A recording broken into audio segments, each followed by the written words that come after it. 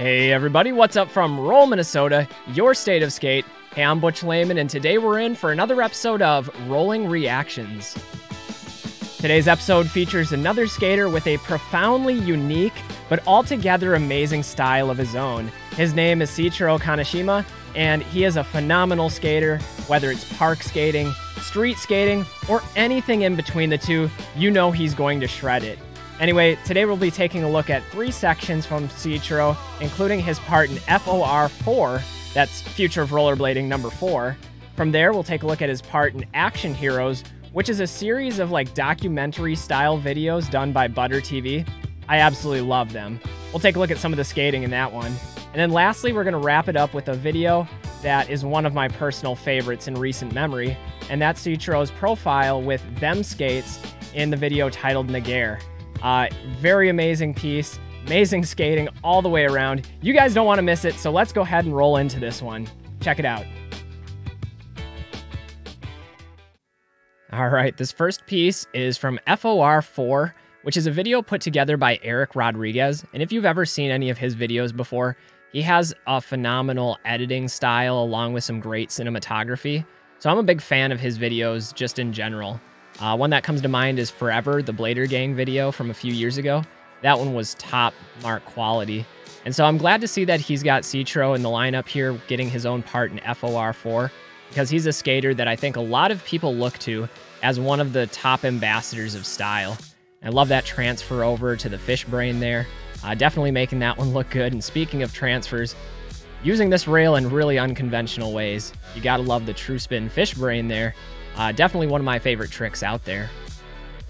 I think that's one of the things that people maybe most note for Soichiro, or Itchy as he's called in the industry, is he makes everything just look so smooth and effortless.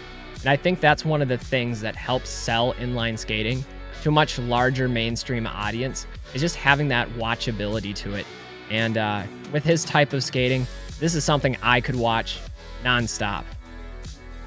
Going with a really high topsoul on that rail. Check out this spot. Very unconventional spot. This went into an alley-oop toe roll to alley-oop topsoul on a ledge. Who else do you see do stuff like that? It's just very unconventional. You guys know I'm a big fan of the Hurricane topsoul, and he's throwing that one down with the greatest of ease. Really just throwing these technical tricks in there like it's absolutely nothing. Speaking of technical tricks, I don't even know what we would call that. It looked like a 360 Machio, but it was almost more of a gap rather than a grind. It was a quick tap. Either way, pretty dangerous. Margin of error on some of those little technical tricks is significantly higher than what a lot of people realize. You know, in rollerblading, we often have that debate. You see it online about where did the hammers go. But just because something's not just a giant drop rail or a massive kink rail doesn't mean that the element of danger isn't more prevalent in some of today's modern tricks than what they were in maybe some of those traditional skating videos from older ages. Really clean 540 there. I like the tucked up legs, almost like sideways on it. All right, next up we have Soichiro's part in Action Figures by Butter TV. I'm a huge fan of Butter TV. I would highly recommend you go check out the YouTube channel for Butter TV, subscribe. Definitely worth your time. But what I love about this series, Action Figures, is they go around basically documenting different skaters from across the world and getting in touch with some of their lives, doing a bit of skating, but also some documentary background information. And I think it really humanizes a lot of the skaters out there in the industry that are sacrificing their lives, their time, their bodies to producing this type of content for the rest of us to enjoy and marketing skating for a much broader audience. So this is a collaboration that I'm always excited to see.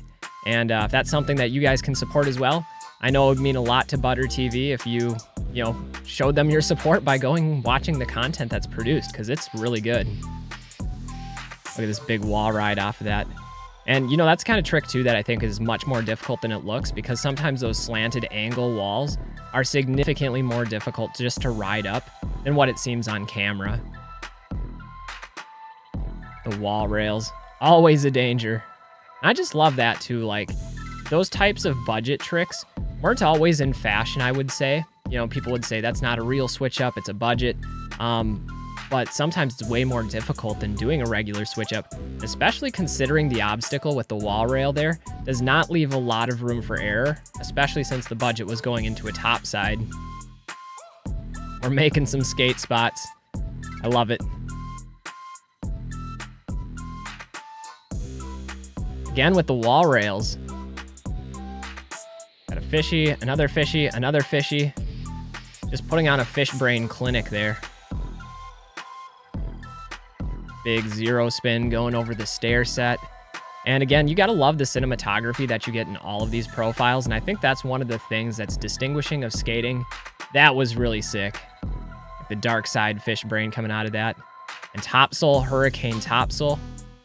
Going back to my earlier point though, I think that's one of the distinguishing features of skating videos nowadays versus back in the day, is there's a lot more attention put into the cinematography and to the visual storytelling of the edit.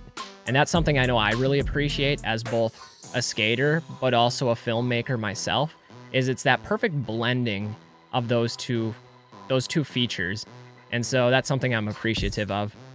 Like I said though, this is primarily a documentary video, and so it does go back and forth between some skating and some lifestyle footage, as well as some background information about the skaters. And that's one of the big appeals. So we won't watch this whole thing because it is a longer piece, but definitely go check it out. I'll leave a link for it down in the description below. All right, lastly, we'll finish it off with this one. This one I'm really excited for. This is the profile with them skates titled Nagare. I think I'm pronouncing that correctly. I'm not really sure, but it's hard not to like them skates and everything that John Julio is doing with that company these days. It's really amazing. The team, the level of marketing, the investment back into the industry through events and promotions and competitions like Blading Cup. It's really cool. So John Julio, you have my support, man. And to the whole team that's skating for them, big ups to you guys. Anyway, this profile piece is one that's really mind-boggling. I've seen it once so far, and I'm excited to see it again. Look how just crouched he is into that Royale grind. Not hesitating, not moving in the slightest, just locked in and riding it out for all it's worth. Gotta say, I do see some of the allusions here to Alex Broskow wearing the overalls. That's a trend in skating that was pretty popular for a while, and frankly, I'm not really sure where that came from. It's like this weird farming throwback type of thing. I don't fully understand it, not really my style, but I can definitely appreciate the good skating, regardless of what people are wearing, because I think sometimes we're too superficial in blading about things like that. What I did like, though, is that really nice 540 with the grab, the hurricane topsail. We're gonna go around a curve here, it looks like. Ooh, that's a really sharp curve, too. Also, appreciation of getting the left foot and right foot used in that line, or in that switch up. Always something I appreciate is that technical dexterity of being able to use both feet.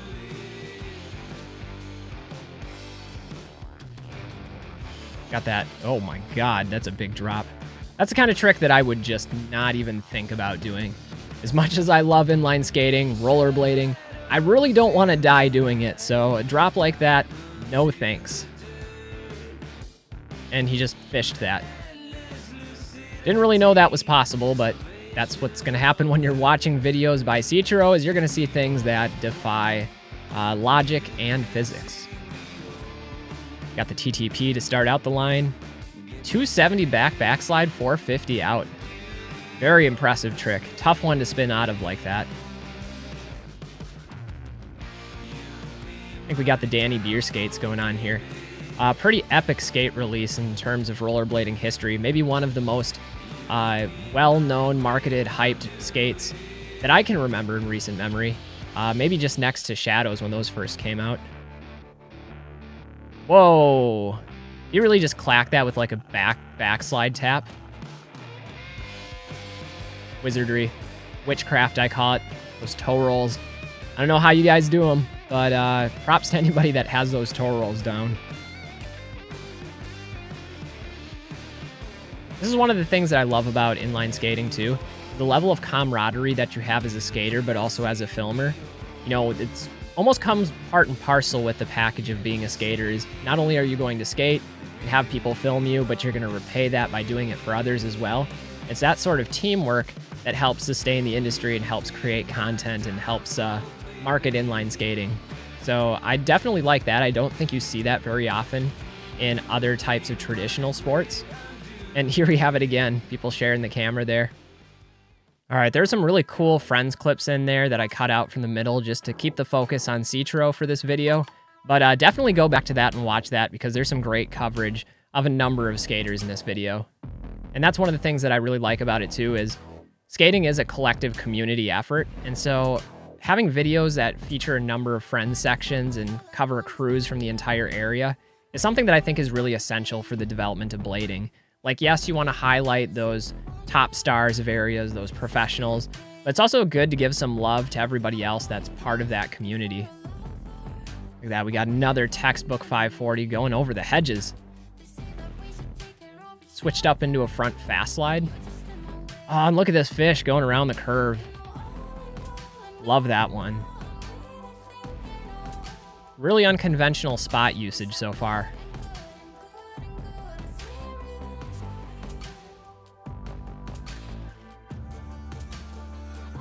Faked me out there with the handicap rail a little bit. Some nice budgeting, a little bit of tap dancing work there. And, you know, I think going back to Soichiro, one of the things that's really cool about his story, and I think this was covered in the action figures profile, is he won that major Chimera competition in China a couple years ago, which I believe had like $100,000 cash prize. And that's unreal in inline skating to have that type of money payout. That was sick. Love the topsail, hurricane topsail. But I can't think of anybody that would be more deserving of having a little bit of financial reward and security for his level of skating. Because again, you look at all the stuff that Soichiro is doing, these regular parts that he's putting out, the competitions that he's traveling to, the influence that he's providing, this filming for other people. He just seems like a really great person, and that trick blew my mind. What the heck was that? Like a topsail 360 vertical sole. I'm gonna have to watch that one again. That was insane. Anyway, thank you, Soichiro, for everything that you're doing for inline skating, and I wish you the best, man. Anyway, guys, that's gonna wrap it up for this episode of Rolling Reactions featuring Soichiro Kanashima. Whether it's park skating or street skating, he is absolutely amazing. Whether it's his technical dexterity on the skates or his unique style that he brings into it, you always know that when Soichiro is skating, you're gonna get gold. So I always look forward to every profile, every piece, every promotional video that he posts is something that I have interest in watching. Anyway, guys, if you have any recommendations for future skaters for me to cover on Rolling Reactions, definitely let me know down in the comments below. I'm always looking for new skating to watch, and I'd be happy to react to some of the other sections that are out there that you think are worthy of taking a look at. Anyway, guys, I'm Butch Lehman from Roll, Minnesota, reminding you to stay safe, stay healthy, and get out there and do some rollerblading. We'll see y'all with the next video. Until then, peace, everybody.